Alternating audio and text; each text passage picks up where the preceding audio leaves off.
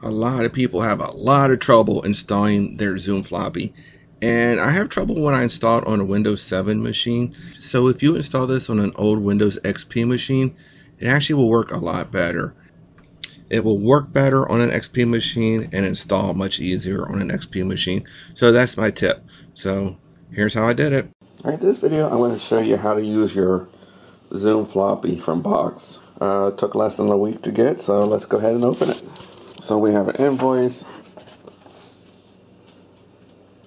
a bunch of other stuff. Well, this doesn't look important. Alright, throw that stuff away. Let's check this out. Alright, let's open this up and check it out.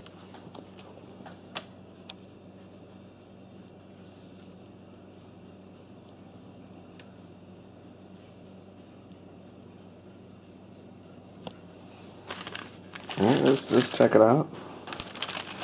These are the ports we're going to be using. That. To plug your 1541 in, and here put your USB. And so let's go and hook them up and then install the software. Alright, go to this website, download the manual, and then the open CBM ZoomFloppy-i 386 zip. Unzip it right here, and I think we're ready to hook some stuff up. Unzip this. What we're going to do is double click the install batch file here, and also the manual. Pretty helpful. That's all you need. It'll just walk you through the steps. So let's go and hook this up. So here's a quick tip. The program installs on whatever drive you launch it from. This was a D drive, so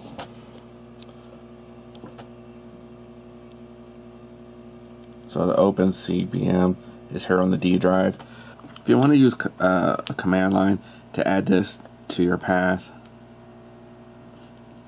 probably could skip that, or we can go back and do it.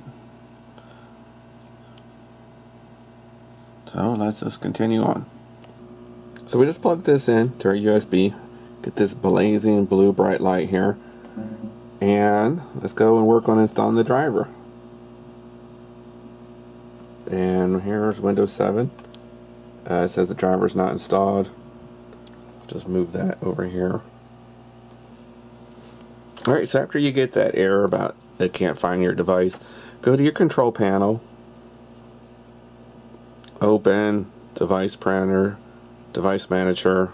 This is your device manager, of course. Scroll down under other, and you will see your adapter right here, your ZoomFloppy.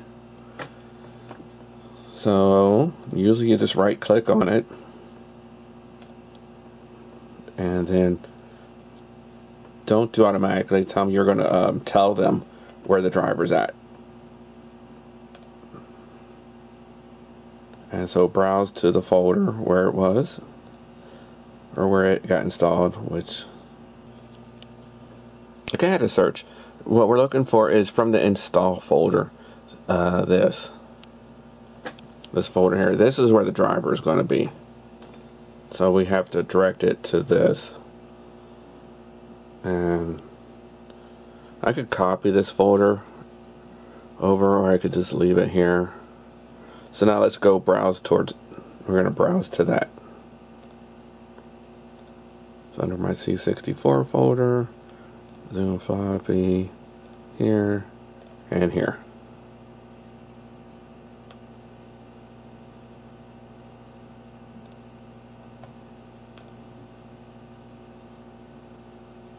You're going to get this warning that it's not verify. They say, you know, install the driver anyway. So we're going to do that.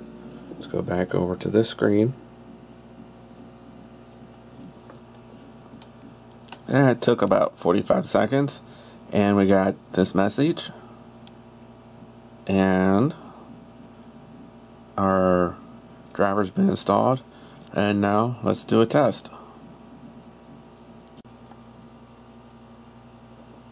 After you have that all set up, there's a file you can run.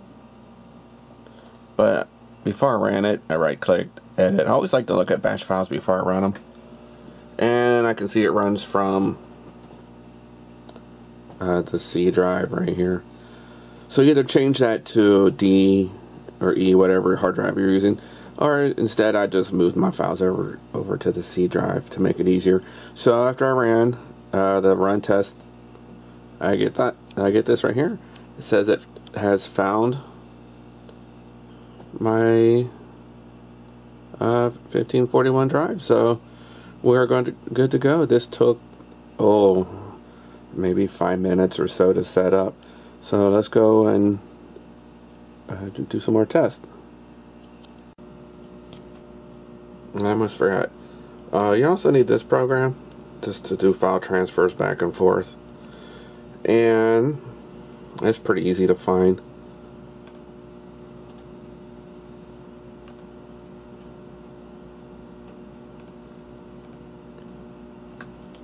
I found it at this web page. Just search for it, and then you go install it. But it has to be installed in the same folder as this file, or I guess you could copy it over. So I put it here, right here. I unzipped it, and then it works. So we are completely done. Less than 10 minutes from opening the box to have my hard drive and my 1541 drive. So that's how simple it is. It's pretty awesome. Now I'm just gonna go and experiment. But watch for more of my Commodore 64 videos. I have a 1541 mod I'm working on, and I'll have a video on that shortly also. So let's just test this for a image here. Let's see how fast this is.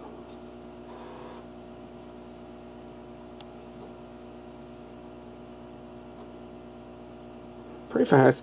The bar goes over, but then it still takes about 30 more seconds to show the file. I hope this video helps a few people. It seriously only took probably about 10 minutes from the time I opened the box to the time we were using this stuff. Just download your files ahead of time, like I did, and it'll only take you a few minutes before your 1541 is hooked up to your computer. And again, this was with a Windows 7 computer. That's it for this video. I hope it helps somebody.